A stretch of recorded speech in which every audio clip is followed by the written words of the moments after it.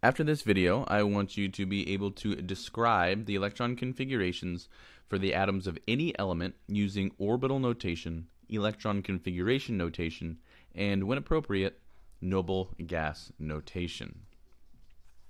Representing electron configurations. Three methods or notations are used to indicate electron configurations. Two of these notations will be discussed in the next two sections for the first period elements, hydrogen and helium. The third notation applies mostly to elements of the third period and higher. It will be discussed in the section on third period elements. In a ground state hydrogen atom, the single electron is in the lowest energy orbital, the 1s orbital. The electron can be in either one of its two spin states. Helium has two electrons, which are paired in the 1s orbital. In orbital notation, an unoccupied orbital is represented by a line, with the orbital's name written underneath that line. An orbital containing one electron is represented by a line with a single arrow above that line. An orbital containing two electrons is represented with a line and two arrows above that line, one in each orientation, showing the electrons paired and with opposite spins. The lines are labeled with the principal quantum number and sublevel letter. The orbital notation for helium is written as follows.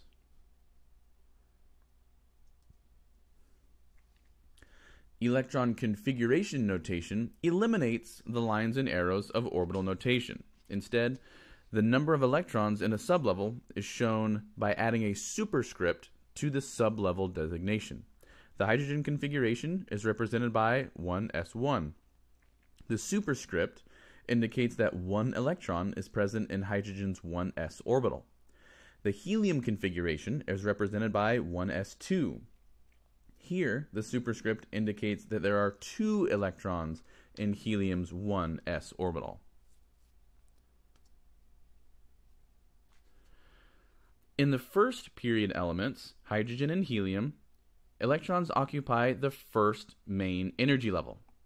The ground state electrons in table 4-3 on page 110, which I'm also showing on the screen here, illustrate how the Aufbau principle, the Pauli exclusion principle, and Hund's rule are applied to atoms of elements in the second period. Figure 4-19, also on page 110 of your textbook, shown here, shows the first four main energy levels in order of increasing energy for applying the Aufbau principle. According to the Aufbau principle, after the 1s orbital is filled, the next electron occupies the s sublevel in the second main energy level. Thus, lithium, represented by Li, as we see here, has a configuration of 1s2, 2s1. The electron occupying the 2s level of a lithium atom is the atom's highest or outmost occupied level. The highest occupied level is the electron containing main energy level with the highest principal quantum number.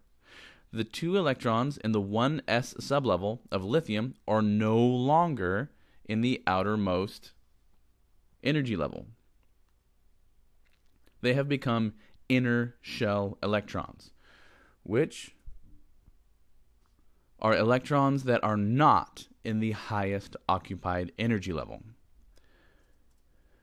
The fourth electron in an atom of beryllium, Be, must complete the pair in the 2s sublevel because this sublevel is of lower energy than the 2p sublevel. With the 2s sublevel filled, the 2p sublevel, which has three vacant orbitals of equal energy, can be occupied. Hund's rule applies here as shown in the orbital notations on table 4-3, again on page 110 or shown on the screen right now.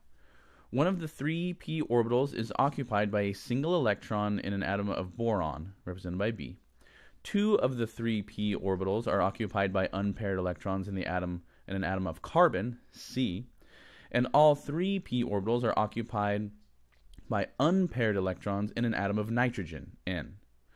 According to the Aufbau principle, the next electron must pair with another electron in one of the two p orbitals rather than enter the third main energy level. The Pauli exclusion principle allows the electron to pair with one of the electrons occupying the two p orbitals as long as the spins of the paired electrons are opposite. Thus, atoms of oxygen, O, have the configuration 1s2, 2s2, 2p4. Oxygen's orbital notation, again, is shown here on page in your textbook, page 110, table 4-3. Two 2p orbitals are filled in fluorine, F, and all three are filled in neon, Ne. Atoms such as those in neon, which have the s and p sublevels of the highest occupied level filled with 8 electrons, are said to have an octet of electrons. Examine the periodic table inside the back cover of your textbook and notice that neon is the last element in the second period. By now, I want you to be able to describe the electron configurations of the atoms of any element using orbital notation and electron configuration notation, and next video, noble gas notation.